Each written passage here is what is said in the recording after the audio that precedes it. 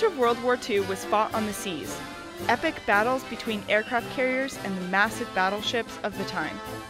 On this episode of A History of the Navy in 100 Objects, we are joined by Don Pruill, the curator of ship models at the Naval Academy Museum, for a comparison between the battleships of the Japanese and American forces.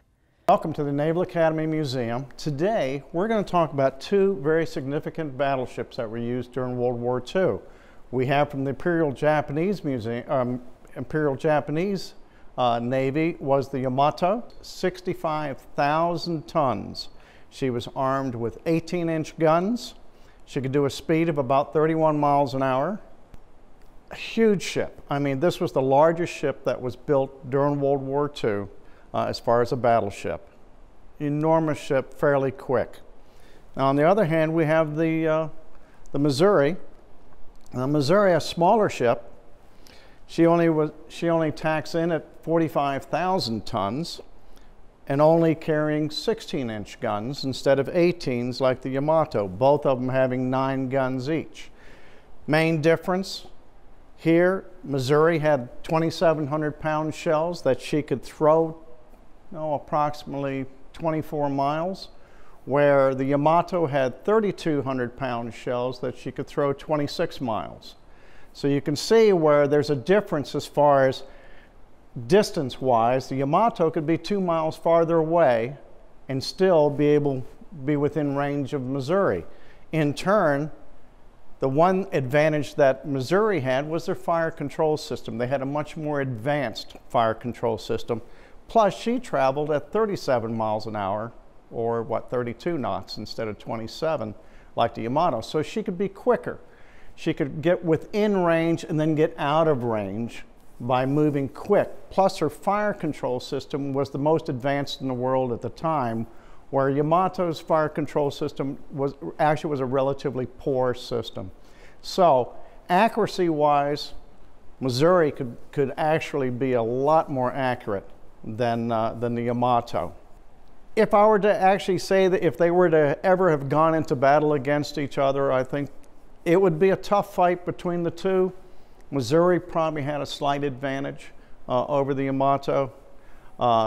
If the Missouri ever, or I should say, if the Yamato was lucky enough to have hit her with their poor fire control system, it probably would have knocked out their radar system, which, with that size shell, it just would have shook the whole ship, thrown off the fire control system.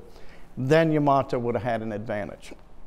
But all in all, I believe the Missouri had a slight advantage, faster, better fire control system. Now, let's talk about these two models. Here we go with the model of the Missouri. Steve Seligman, one of my volunteers down in the model shop, wanted a project. And we had a Missouri on display before, but it depicted her as she was after World War II and was modernized.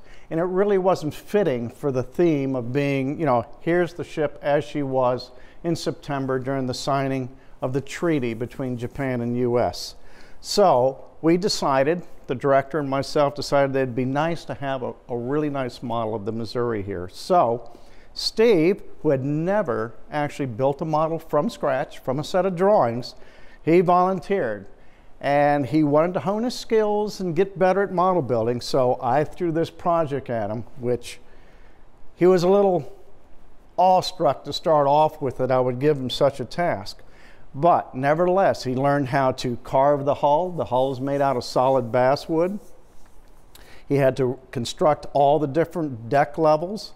A lot of these parts we already had pre-made as far as the details. But Steve took, I guess it took him almost 3.5 to almost 4 years to construct this model. And it is an exact replica as she was during the signing. It even has the table up on the O2 level where the signing took place. And this is the actual table and tablecloth behind us, with Nimitz sitting at the table putting his autograph down on the treaty. Let's continue now talking about the model of the Yamato. We discussed the Missouri. This was the main battleship of the Imperial Japanese Navy. This actually was built by Harry Ohanian, and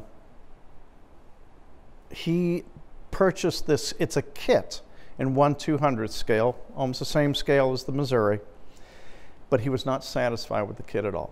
He wanted to learn a whole bunch of things, no different than Steve did with the Missouri. He wanted to learn how to do casting, how to use photo etch, how to make masters, things like that. So we took the kit, and Harry asked for my guidance on teaching him different aspects of how to do certain techniques on the model. He wanted to show all the hull plating on the model.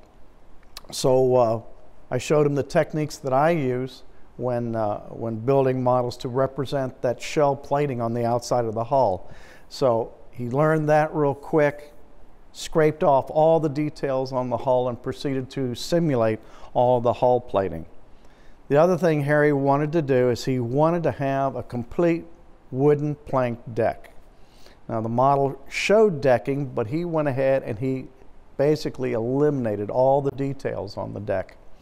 And then he proceeded to start cutting up little pieces of wood. I think this is red gum, which is what was used on this particular deck, in 20 thousandths wide, just little strips. And by the time he got through putting the decking on this, there's close to 3,500 individual planks. Amazing, I mean, and very tedious. It took a long time. This model took approximately 4 years to build. The time he spent on this model, he said, you know, would you like to have it at the museum? It was his model. And he said, I'd love to donate it. And I said, absolutely, we'll take this. It's gorgeous. And it'll be a good compliment to the Missouri model and to the World War II exhibit here within the museum. Ultimately, the U.S. battleships were victorious.